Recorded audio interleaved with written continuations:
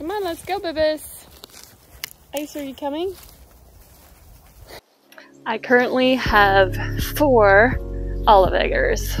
Extra, virgin, olive, and oil.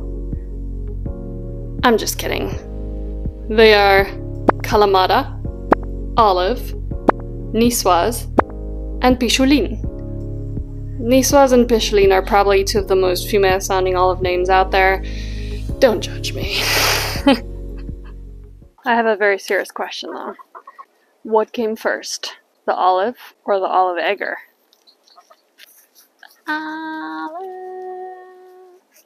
It was definitely the olive with a few thousand years.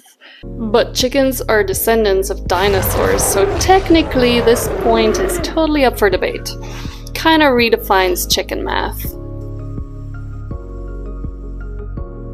Olive eggers are an early 20th century crossbreeding of a dark brown egg layer and a blue egg layer, thus resulting in olive-colored eggs, which will typically end up in your nest box about 4 to 6 times per week. Their varied color patterns are beautiful, and they also tend to blend in with various environments. They are charming and affectionate. Let me love you! And while each bird may have its own unique personality, olive eggers typically are a delight to have as part of the flock.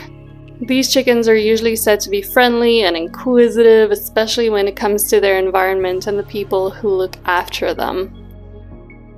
Although, mine still run away when I reach out to pet them. Hi, babies! What you girls doing? Tell me about it. They're very quick to hop on my shoulder if I'm low enough to the ground, and they run up to me when I walk out to them. I guess that's a bit of a win, right?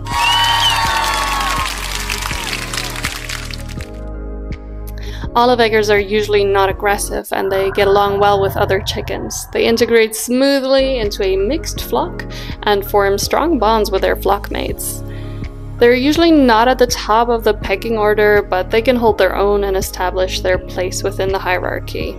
You know, normal chicken stuff.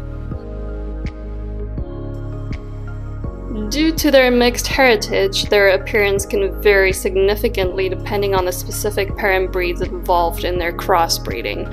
However, there are some general characteristics that are often observed in olive eggers. They often have a mixture of earthy tones, such as browns, grays, and blacks in their feathers.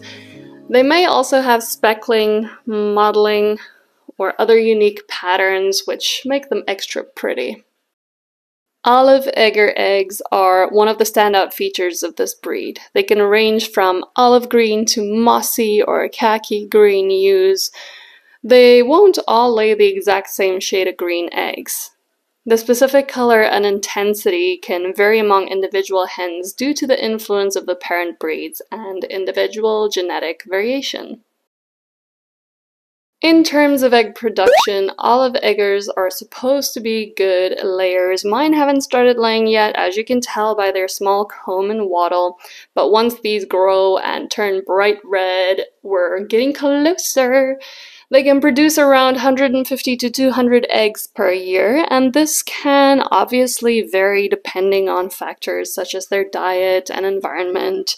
They typically start laying eggs around 5 to 6 months of age and continue to lay consistently.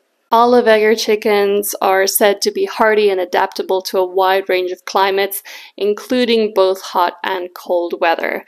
With proper care and attention, they can live healthy and productive lives, laying colorful and abundant eggs for years to come. The average lifespan of this chicken breed is 5 to 8 years. What you doing way back there?